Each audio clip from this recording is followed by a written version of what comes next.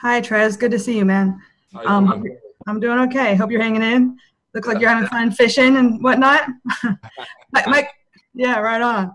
Hey, my question for you, I guess a lot of people have been talking about the hotline, and I wondered what your feelings are on sort of having a hotline to report things and whether you would use it or just kind of like what your thoughts are on that thing.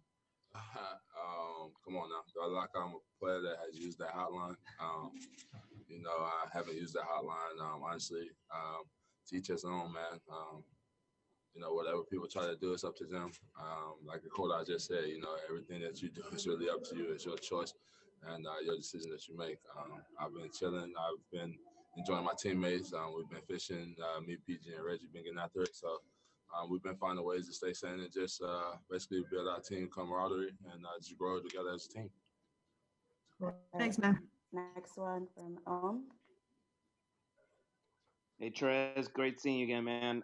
Got two questions. One, your teammate said the most interesting thing that guys brought to Orlando was what you brought, the portable sauna. I was wondering what the thinking was behind that. How do you use it? And the second question is, how do you think you guys are playing so great for the hiatus? How do you think the hiatus has affected your championship run? Has it made it better, or will it impact in a different way? To answer the first question, I use it, basically just, detoxing and just cleansing out the body, getting a real good sweat in on the off days that we're not really doing anything and getting out there on the court. I also have the training mask that kind of boosts your elevation and, breathing capacity, kind of makes it like you're playing in Denver a lot. So I kind of use that with my sauna. It goes hand in hand, man, just kind of putting my body through different conditions that it's kind of not normally used to, and just trying to overcome them and just being able to withstand them. And as far as the second question, honestly, I think it basically improved our chances. We got guys who were able to, get the rest that they needed, was able to rehab their body and actually get back into, tremendous recovery stage that they weren't able to, withstand with the games that we were having and the way that it was going, traveling and things like that. But we're having this time off. I think guys are, 100% healthy and guys are ready to just get back out there and just, eager to get going, really.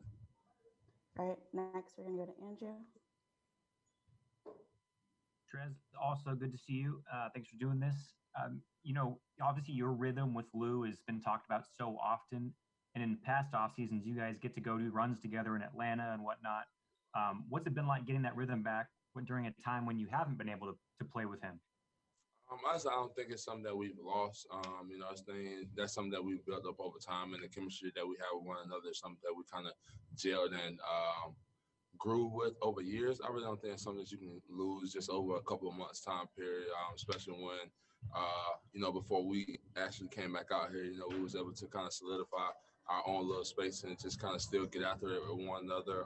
Guys who were still testing negative throughout the testing process, so I think we still was able to get out there, still hoop and get out there and get active. So, I really don't think we really lost anything, honestly. All right, next we're going to go to Dan. Hey, Trez.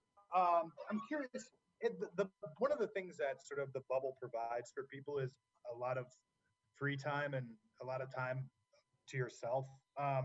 What do you hope to get out of that time? Is there anything? We've seen some guys are making music, other guys are making movies, documentaries. What are you trying to do with that time? Me myself, I'm gonna just continuously to work on my brand and my clothing line. I've had a lot of free time with this whole thing that's happening in the world and crisis that we have to really adjust to. I was able to go and be with my family and just enjoy that time, but really just sticking to my brand. I got two clothing lines that I'm real passionate about, and my Underdog clothing brand, and then the new brand that I'm pushing in the outer world is a higher tier fashion, more men's clothing, but working with jeans, jackets, just all different type of stuff. And I was able to link with Brandon Jennings, who is a guy who was in the NBA, but who's crossed over and just taking his brand to a whole completely different level in the fashion world, and that's what he's really passionate about and what he's actually doing. So, that's what I'm real big into, and I think, with linking with him and the mindset that he has and where he's, brought his brand from the start of tough crowds to where it is now, I think I'm going to have, some great insight and definitely ready and looking forward to get, diving more into that. Okay, last one's going to be Charlie.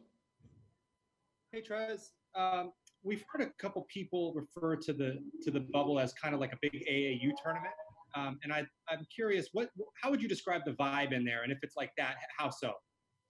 I think more so because the surroundings and every guy who's been through this basketball process has somewhat played on the AAU circuit or know about it, and everybody knows that the showcase and the nationals are done here.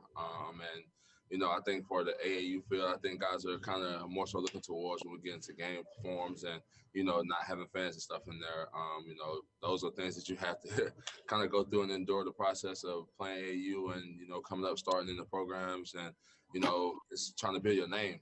So you have those times where you're in gyms where guys don't have really that many fans there, hardly no coaches. So you just got to bring your own energy in order to play and still will your team to a win.